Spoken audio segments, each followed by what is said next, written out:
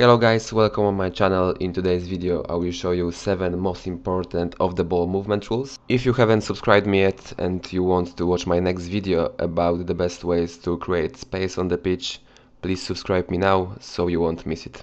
Okay, so let's go into the video. Off the ball movement is for me one of the most overlooked aspects of the game, because during the game you have the ball on your feet for about 1 minute and for the rest of the game you don't have the ball. So if you want to be a good footballer, this is really important for you to know what to do when you are not on the ball, because this is how you will spend the most time of every game. First rule is to always stay, if it's possible, in the blind zone. Let me show you what it means. In this case it is easy for defender to defend because he can see both attackers at the same time without need to look around. As you can see here, he can see everything while looking forward. If you want to make defender's life harder, make sure that he can see you and your teammate at the same time. If you will stay in the defender's blind zone, he has to choose to track you or to track the ball. And while the defender is focused on the ball, you can make your off the ball movement, because the defender won't notice you, so he won't be able to cover you. This is especially useful for the strikers when they are in the penalty area and they are waiting for the cross from the side. Second rule is to stay between defenders. As a player, you have to know that your position will always attract defenders because they want to cover you. If you will position yourself between the defenders, they will have a problem because they won't know which one of them have to go to you. In this case, I position myself between the 4 defenders. And in the best case, you will drag out of position 4 players, which will make space for your teammates. Third rule is to stay as far from the ball as possible. In this case, the attacker position can be better, because if you have the ball, if you attack, you want to receive the ball as high on the pitch as possible, because it is always better to have the ball closer to the opponent's goal, because it gives you the greater chance to score the goal.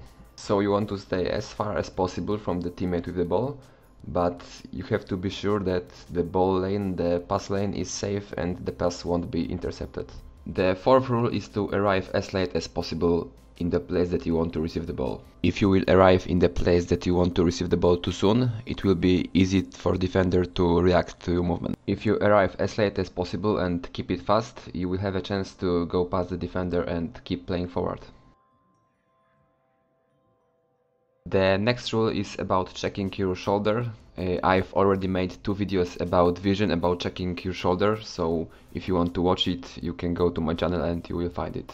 You want to check your shoulder at least 2 times. First time before you start your movement, and the second time when reaching the place that you want to receive the ball.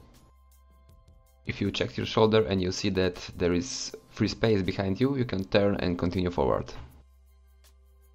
If you check your shoulder and you can see that your movement triggered the move of the defender, then you can quickly pass back the ball and attack the free space that the defender left. And let's see it again. You check your shoulder, you see that space behind you is clear, so you can continue forward.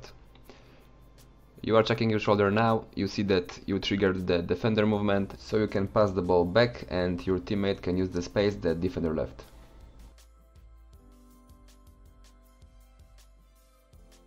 Next rule is to watch your opponent's faces, because it can give you info when to do your movement. If you stay in the defender's blind zone, he will check his shoulder from time to time, but he won't do it all the time. You can see the defender checked his shoulder now, and now he is going to move to the possible passing lane to block it. And now when the defender thinks that you are on his right side, you are switching to his left side and receive the ball. And that's how it looks like from the defender point of view. And the last rule is about watching the opponent's body position and using it against them. As you can see here, you can react much faster to the things that are happening behind you when you are standing sideways.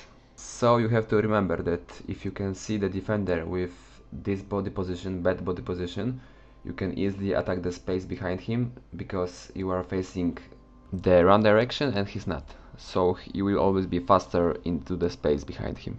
Okay guys, that's all in today's video. I hope that you enjoyed. If you did, please leave like and subscribe, because I will be releasing a video about creating space later in this week. Bye.